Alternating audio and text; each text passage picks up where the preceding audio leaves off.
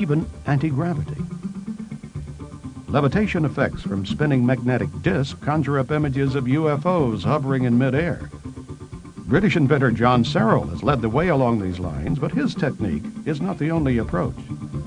The remarkable works of Canadian inventor John Hutchison has drawn widespread attention from businessmen and government scientists since 1979, when he began using ultra-high electromagnetic frequencies to transform matter in some very unusual ways.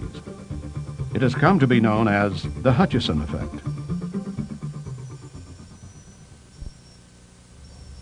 The objects you're seeing moving there is a form of levitation by translational movement, meaning that the objects become lighter and can float around. The heaviest being the barium cylinder that you see there with the two wires coming out of it. Tends to slide around on 7 pounds of its own weight. The physics of it is self-resonation of what they call ferromagnetic and piezoelectric barium titanate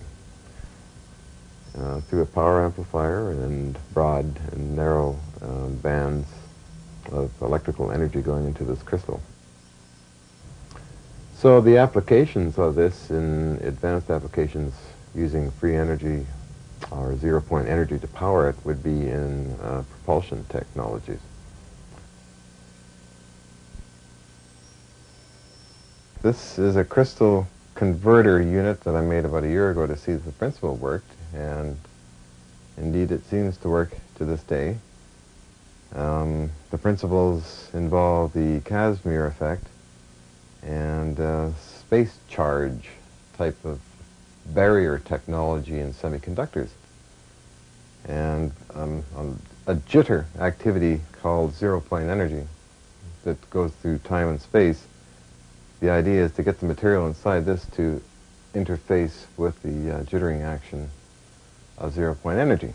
And moving on to what they may look like inside, I actually bring out a piece here of this material,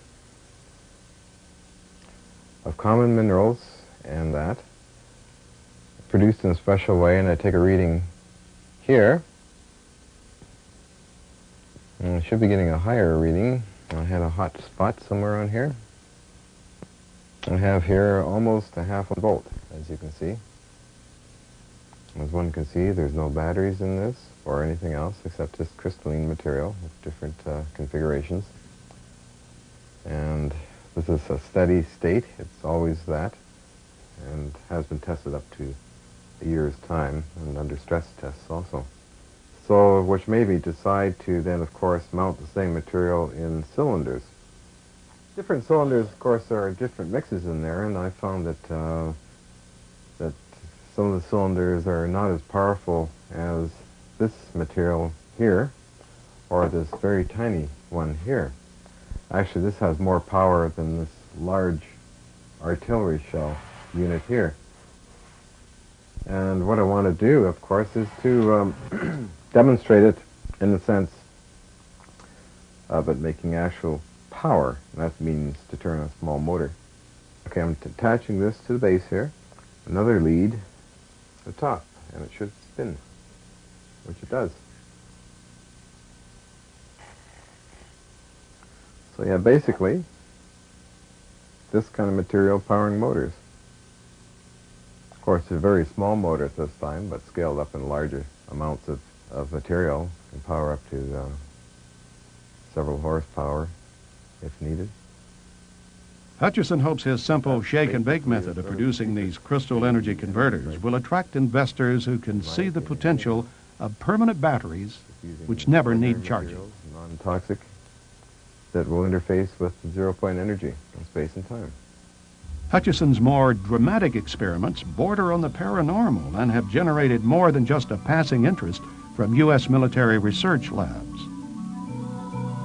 We've had about 750 demonstrations of levitations, translational movements, metallurgical samples falling apart, changing into transmuted unknown metals. Quite a variety of obscure types of effects, wood impregnated into metals, other objects in metals, monopole magnetic fields written up in many journals. Quite a host, or a Pandora's box, of different types of effects on the outer edge of the scientific community. In this remarkable series of video clips shot by Hutchison, we see what happens when he fine-tunes the electromagnetic frequencies aimed at target objects in his garage.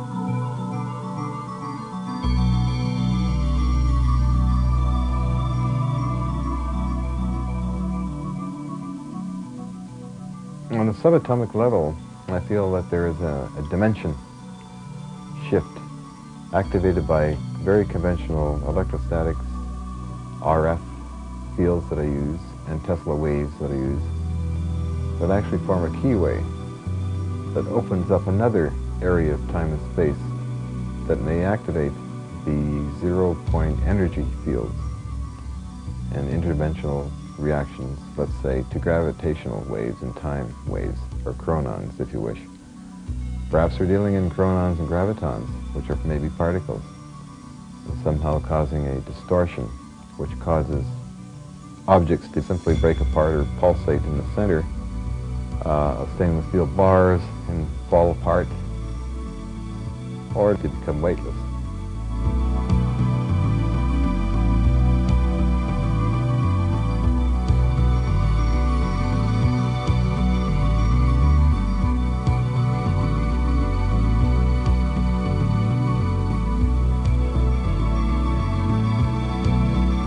Here, ice cream in a plastic cup.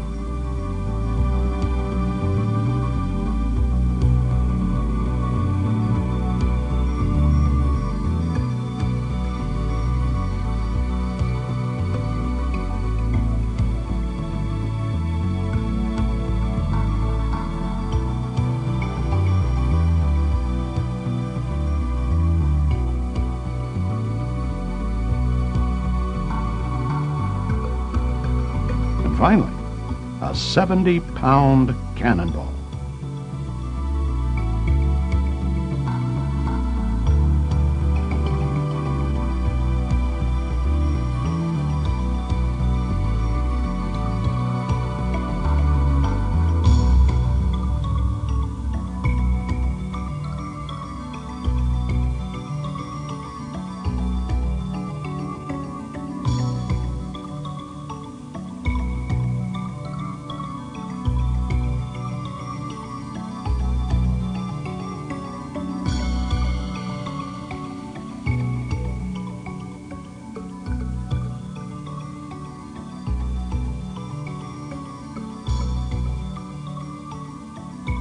What is interesting and also frustrating about his invention is that he's using a combination of Tesla coil and Van de Graaff to produce a very disruptive and lifting experiments, which in one case, for example, actually lifts a 19-pound bushing toward the ceiling just from electromagnetic fields.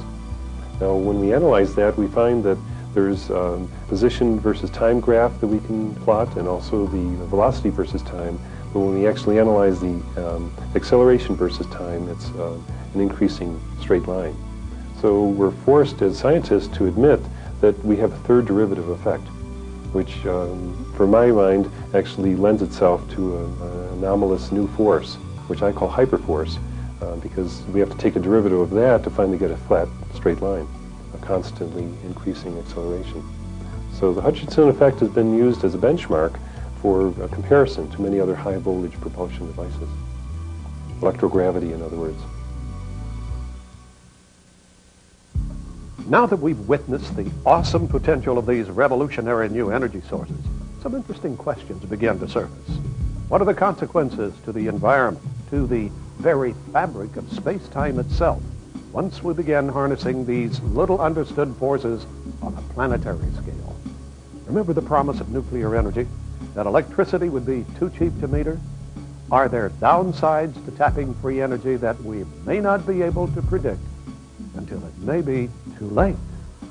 We have effects which can get down now into the very fundamental thing that drives everything, the mind stuff, the connection of the mind to the body and everything. For example, if you were to generate extreme pulses, extreme powerful pulses of this so-called scalar potential stuff with the hidden internal stuff, if you jerk that or hard enough, you jerk the normal smooth flow of time stream, and what you really do is you snap the body loose from its mind connection.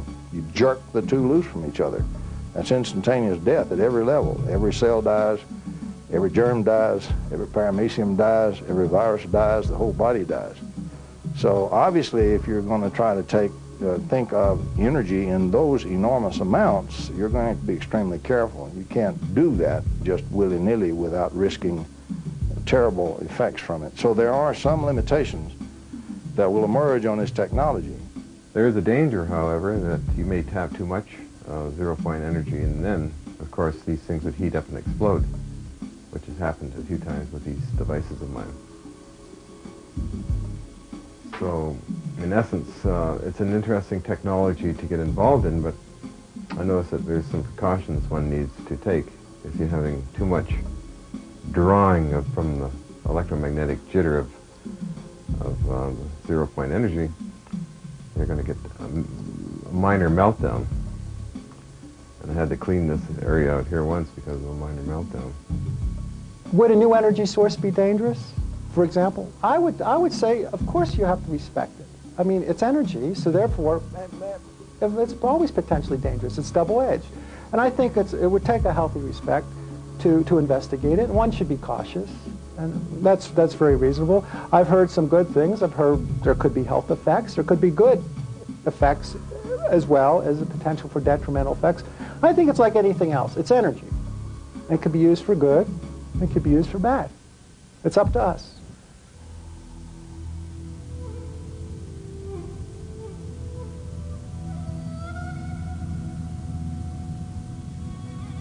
Perhaps because of their traditional understanding of invisible forces like chi or ki, Oriental cultures, especially the techno-enthusiastic Japanese, embrace the concept of free energy.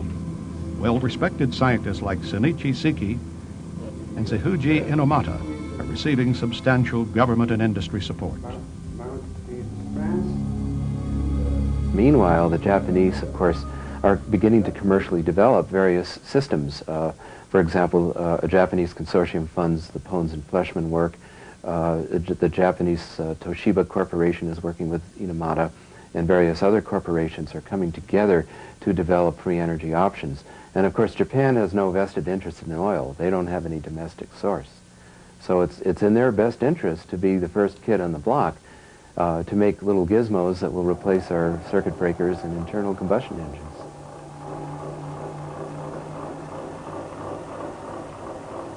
To understand this machine, you need, mind change, paradigm shift in yourself. So far, physics, ordinary science,